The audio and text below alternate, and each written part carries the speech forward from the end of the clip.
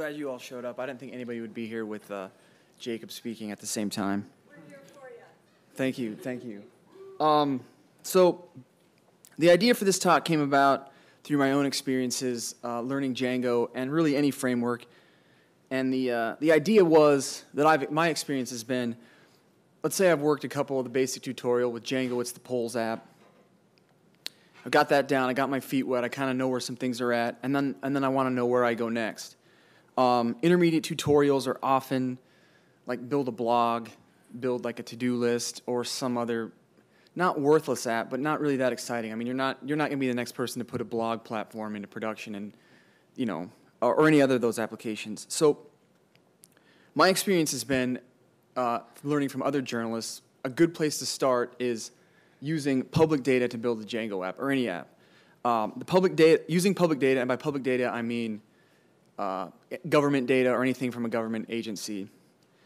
It's a ready-made data set, so it lets you build a less complicated application from the start. In the case, we're going to walk through an application I built for the Express News using restaurant inspections. It let me focus on some aspects of the framework, like the basic core components, like views, templates, my models, the URL routing, to the exclusion of other parts like testing or the admin interface. And those parts are important. But in the beginning, when you're just trying to take the next step up from the basic tutorial, it's good to focus on the core components that you're going to be using all the time, and then you can pick a more complicated example after that. So what we're going to do is I'm going to walk through probably 4 or 5 examples of public applications in production that serve public data, and then we're going to go through some examples of where to get public data. I'm also going to walk you through a little bit of how to file a Freedom of Information request, and we're also going to dig into that restaurant inspections application that I built for the Express News. I put the talk up. There's a URL. If you probably can't read that. Django App from publicdata.omahajoe.org. I'll tweet that out. At the very end of the slides, I have a link to this GitHub repo, which has a README that I kind of wrote out the talk with all the links and a little bit of a little blurbs of everything that I cover in the talk, so you can just kind of sit back and relax. All right. First, though, I want to go back in time a little history. Django was developed in 2003 and 2004 at the Lawrence Journal World. The story that I heard, and some of you might have lived it, some developers there were essentially building out some components for their CMS, and they built a couple things to solve some problems. When they stepped back, they realized they had a framework. The first official release of Django as an open source project was in July of 2005. But a few months before that, in May of 2005, the first non-journal world public Django application was put into production, and that was chicagocrime.org. Chicago Crime was a seminal application. I mean, you could say that it was one of the first, if not the first, application in the news applications, data-driven, data journalism movement. It's been copied 1 million times by crime apps everywhere. It was essentially just a scraping of Chicago crime data that Adrian put mashed up with Google Maps API before there was actually Google Maps API. So the very first Django application that was ever built that wasn't with the Lawrence Journal World was built on public data. You can't go wrong. 10 years later, Django powers Instagram, Pinterest, Disqus, Orbitz, Radio, Mozilla, Prezi, and a whole bunch more. I mean, I just ripped this off from Jacob Kaplan Moss's blog. I mean, you can walk down the halls of this conference and see that it's pretty much like Django is, in many ways, a who's who of the modern internet. And no, that's not bad at all for a couple guys in Lawrence, Kansas.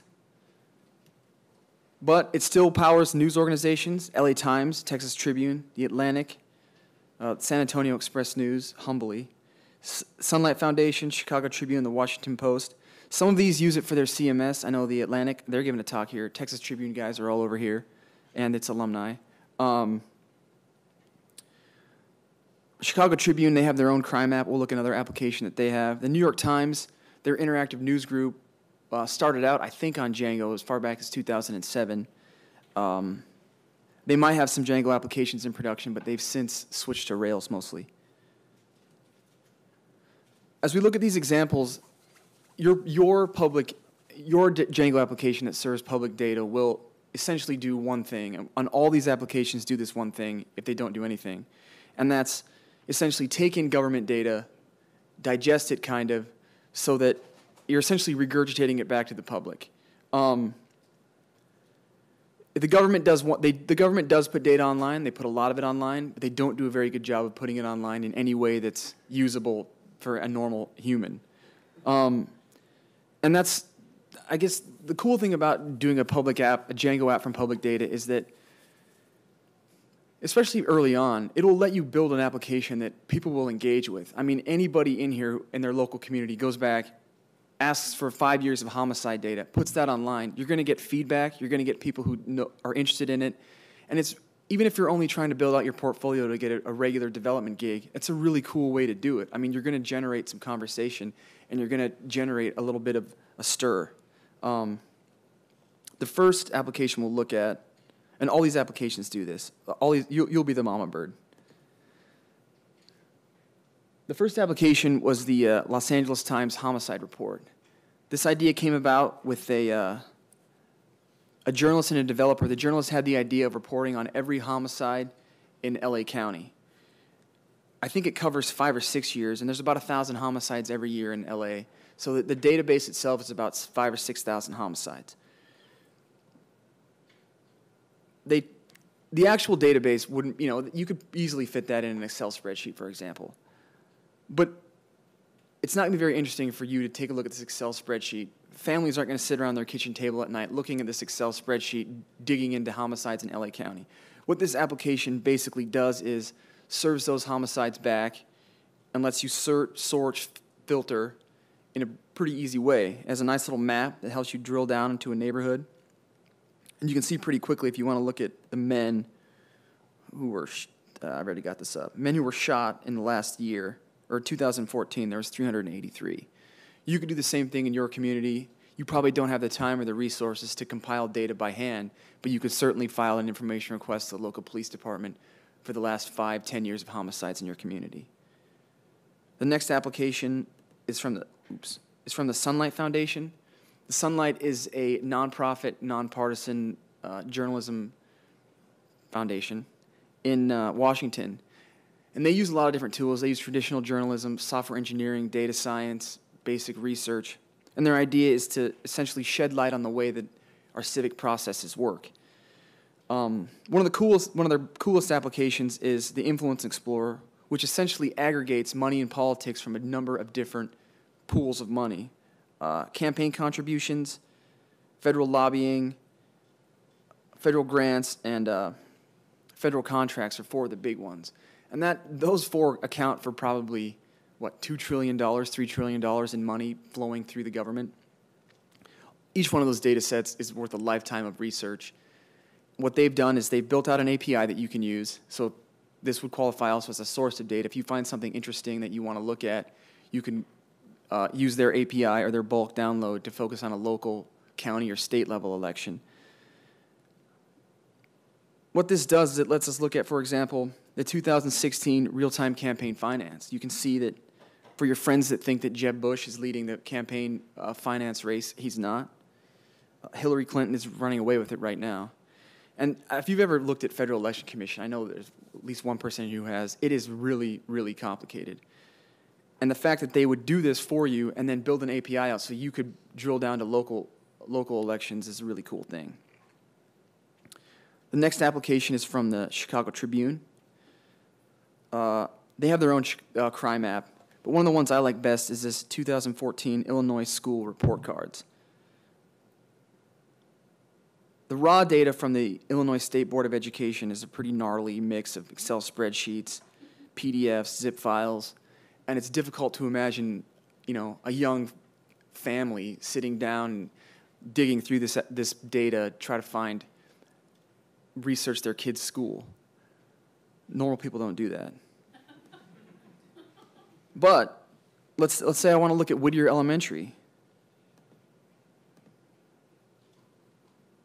I think there's one. I know Oak Park. So you can see with just a couple clicks in about 5 seconds, Oak Park is about 80% of the students meet or exceed standards. It also gives a breakdown of that, reading and math. It gives demographics, class size, and it has some notes on the data. And that, I'm sure they get a lot of traffic from this. That's pretty useful. And all they did was take that data from that school board site and put it back online in this format. And I guarantee you that every state in the United States has some insert state name here at School Board of Education data page. The next up, this one's my favorite. It's from the Texas Tribune, Government Salaries Explorer.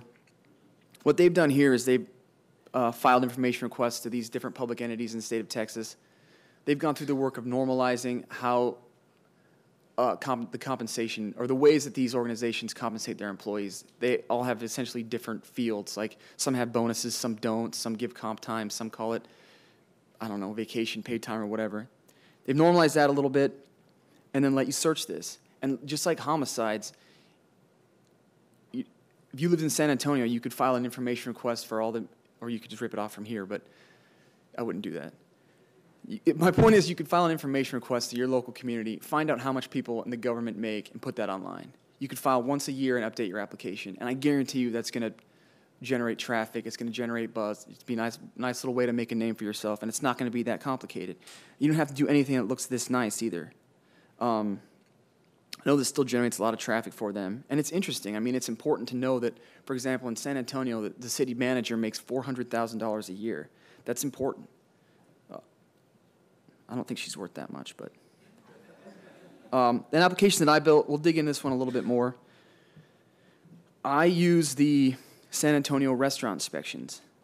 Some reporters at the paper were going through, they're online, this is the basic search interface. If you dig in the page source a little bit, you find out that it looks like this. Some reporters came and told me that they were, or web producers, they were going through this every week and finding the 10 worst, let's say, every week. And then they would do a little slideshow about it, and they'd put that online.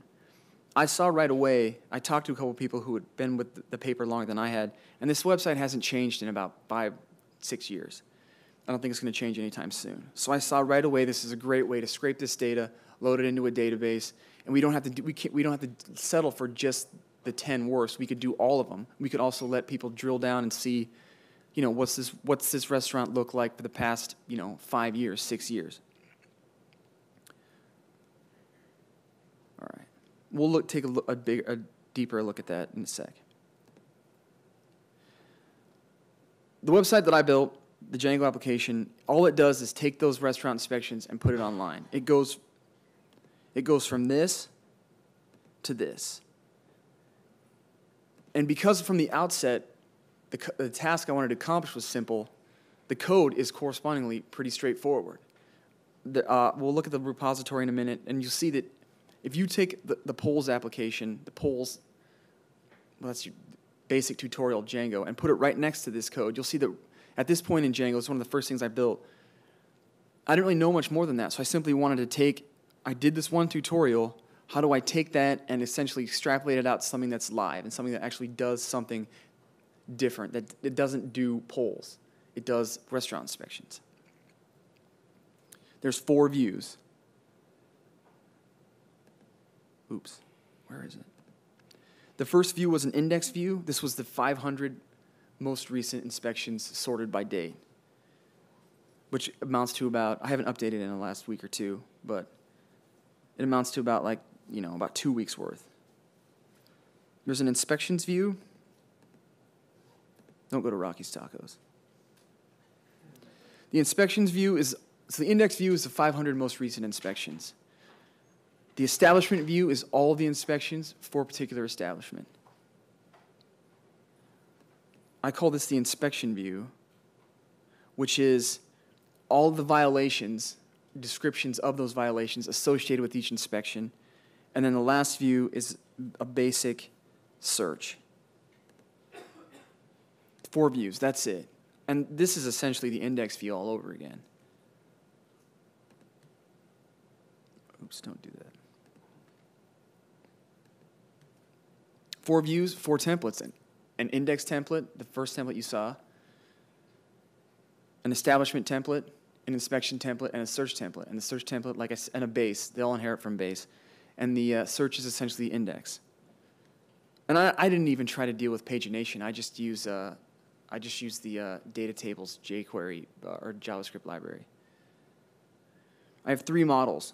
Probably the most here we are.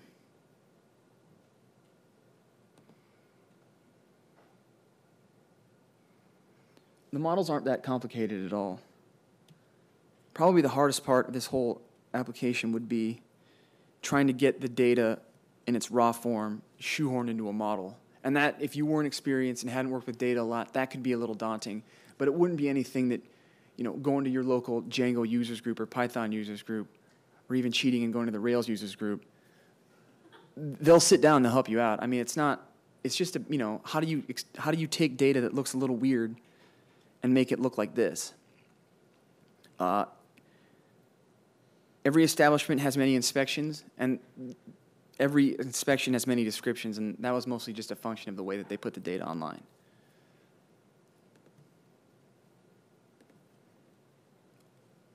Probably the thing that I learned the most from, that I had the most trouble with, was the views. And I wouldn't say trouble, it was just getting this down, playing with, and this was a chance to play around with the database, play around with the ORM, learn how the Django queries work. If you're familiar with SQL, then it should be pretty easy to figure out. But if not, this can be where you're grateful that you don't have a complicated application, so you can spend some time learning this, because this is important stuff. Every Django application you have is going to go to the database, and it's going to have some views. The first one, the index view, like I said, was the 500 most recent inspections. The establishment view uses the establishment ID and just gets all the establishments ordered by date for that establishment. The inspection gets all the descriptions for every inspection. I had to make up an inspection key, that's where things got a little weird. And then the search, which is essentially just a basic wildcard search on any text you put into the text box. Find me names like that.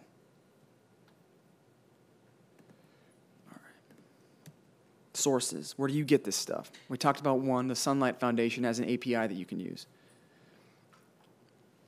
Another good place, although a lot of data journalism types don't like data.gov, it is a decent place to start.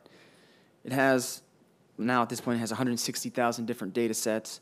It has data on about every subject imaginable.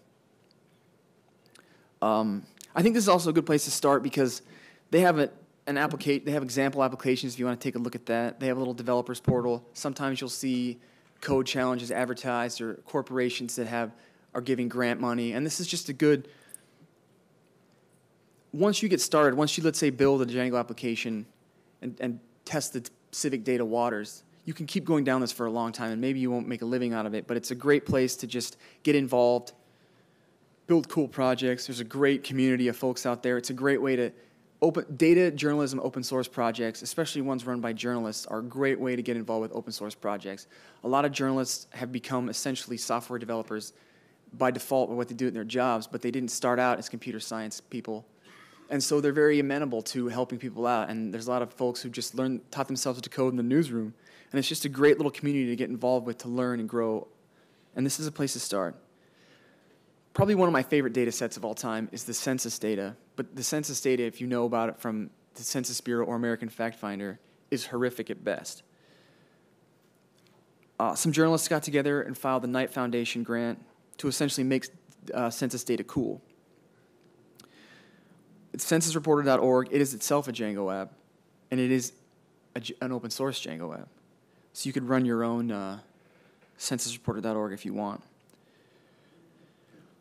I put this in here because it's a good place to just know about what is involved with census data. Like, what is actually available? What's in that data set, and what can I find? And you can check out, it has pretty much everything. Median age, income, commute, transportation, households, fertility, marriage, whatever, veteran status. So if you're just looking for a way to break into census data and you want to know a little about it, what it entails, what it can give you, this is a place to start. Once you kind of drill down and think, this is what I would like to look at in my community, or across the United States, let's say. Let's say you want to compare all the United States based on one data point. Instead of going to the Census Bureau again, I would go to census.ire.org. This idea came about, and this is essentially what data journalism is the government does a bad job of putting data online. How can we do that job better? Some journalists were frustrated with how the census put data online. They wanted to make it easy for people to look at and get. So instead of navigating the many drop-downs that are American Fact Finder, let's say you want to look at counties. You wanted to look at Texas. And we'll do Aransas County. This lets you see the data that you want on the right, and it lets you toggle whether or not you wanted to add certain data sets in. And then you can download it. It doesn't get much easier than this. I can't tell you how bad American Fact Finder is. It is not this easy. So I would just pretend that this is the actual government census data, and this is where you get it from. Your own community also will have data online. San Antonio is not a leader in this by any way, but even they have data. They have this GIS data portal, which has shapefiles. If you want to explore GeoDjango, for example. I found the city's restaurant inspections online, and there's like a random 911 calls, but only for certain kinds of calls.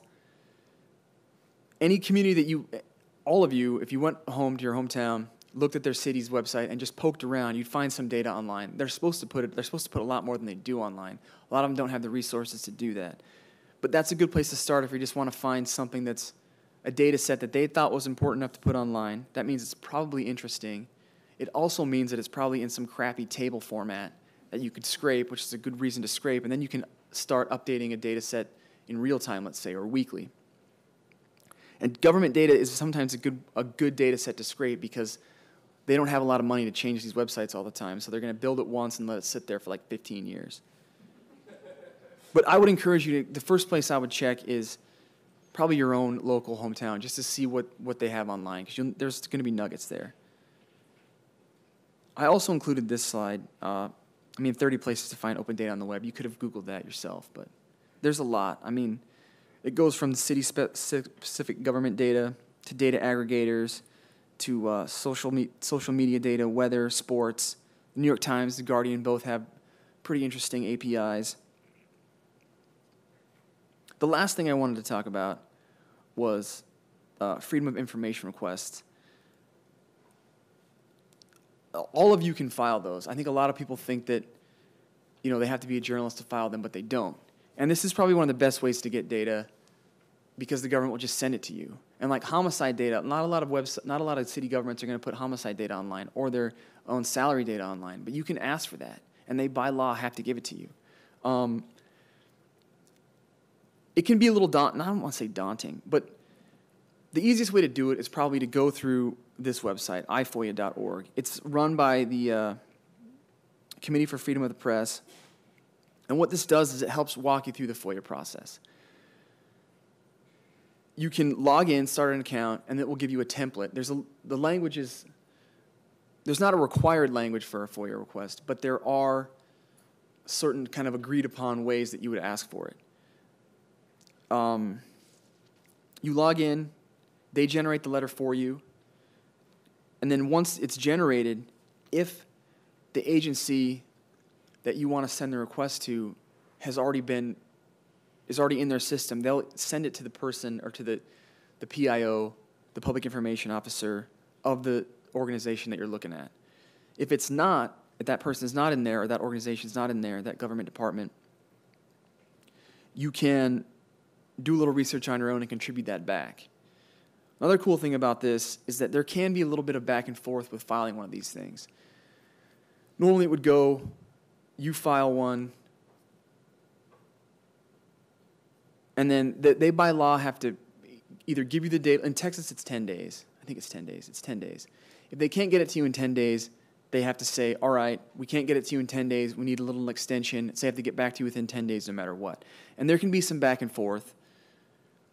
They can sometimes charge you like $4,000, which you can say that's ridiculous, and then you can kind of bargain with them a little bit and say, I do this for a living too. It doesn't take 3 weeks to dump a MySQL database. That happens. Yeah. Another thing is, you could generate like a legal case. I filed a request once in Arkansas, and they just wouldn't give it to me at all. And essentially, it's like I documented it. Like there's a back and forth. They didn't respond, and I just kind of bundled all that up and sent it off to the Arkansas Attorney General. Said, hey, look, I asked for this data. It was consumer complaint data. There's no reason why they shouldn't get it. They didn't give me a response, and they legally are supposed to. And that started a little legal case, and the Attorney General gets on top of the agency that I was asking for, and that you should do that. It's not, it wasn't me going out of my way or anything. It was just essentially bundling up all my communications I had with them, sending it off and saying, hey, this is not right. Attorney General's like, no, it's not right. We'll talk to him about it. This does all that for you. It's a really cool resource, and you should sign up and file some for. I thought journalists filed most Freedom of Information requests, but it's actually like hedge funds and consulting groups and stuff like that. So, you don't want to let the hedge funds get all the good data.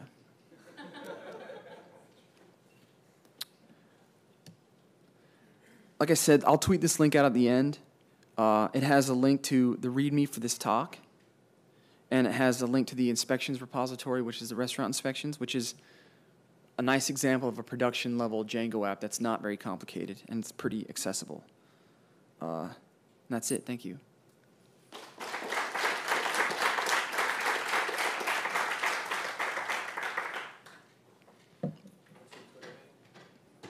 I don't know if any of the Texas Tribune people are here, but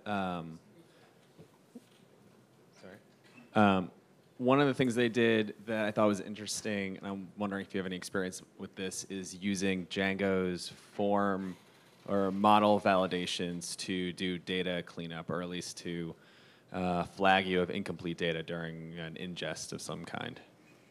I haven't done that. Well, I use the basic, I guess I'll repeat the question. The question was, do I use Django model validations to validate invalidated? Travis, did you do that? So I'm former Texas Tribune. A lot of the data apps that I worked on there, we actually had to get away from the ORM as quickly as possible on ingest, just because the ORM is slow when you're importing 10 million records. So. And I just used basic, I split the data up into CSVs, and then the data is a little weird from the city of San Antonio, so I just use the basic, I built in that inspection key, and then I just make sure that it's not duplicated in. And their data's not terrible. I mean, I've dealt with a lot worse, but that is a good idea. It's their idea. And their ORM is slow. Hi, you mentioned before that when you were looking at data.gov, you said that a lot of data journalists, or a lot of journalists don't like to use the information from that site. Is there a reason for that? Or? No, I think it's not the information that they don't like. It's just that they seem to have thought I think the overriding idea was that they expect a little more from it, I guess. I don't know why that is. I've just heard grumblings at around the bar or whatever that, too bad it sucks. But it's never backed up by that. So I just, wanted to say that in case there's somebody out there who said too bad it sucks. I think it's fine. I mean, it is just a dump, though. I mean, it's not, they just put up, they didn't, do a lot of, they put up 160,000 data sets, and I guarantee you they didn't put much work. They just, you got some, put it up there. So that's where the work comes in, what you're going to be doing with this. So maybe they wanted some cleaning or some organization or something like that. And maybe 18F is the government's answer to that. I don't know.